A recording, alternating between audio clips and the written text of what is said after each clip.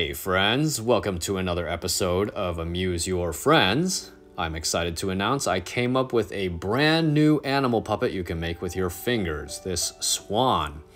Now before we move on, make sure to check out the channel to see tutorials on how to make so many other animals. And don't forget to subscribe for more animal puppets and other fun tricks to impress your friends.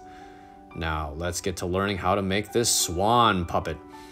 First, a quick note, this puppet is similar to the fox and shark puppets in that the puppet faces away from you instead of towards you. So, to make it clear, my head and body are behind this blue wall. So when you're first learning to make this swan, it's easiest to stand in front of a mirror. So, let's get started. First, have your two hands facing each other like you're about to clap your hands. Next, cross your two pointer fingers, these will be the eyes. Then take both the middle and ring fingers of each hand and wrap them around the pointer finger of each opposite hand.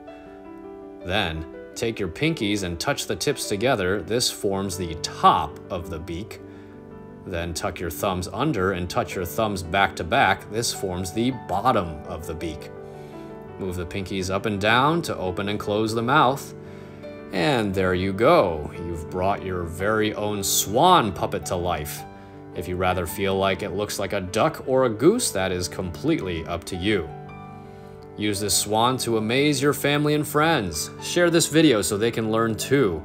At this point, I've made so many animal puppet tutorials you can put on your very own puppet show. But don't worry, more animals will be coming. And that's the end of another video. Again, if you haven't already, check out my other animal puppet videos and subscribe for more fun in the future. Until next time, keep on amusing your friends.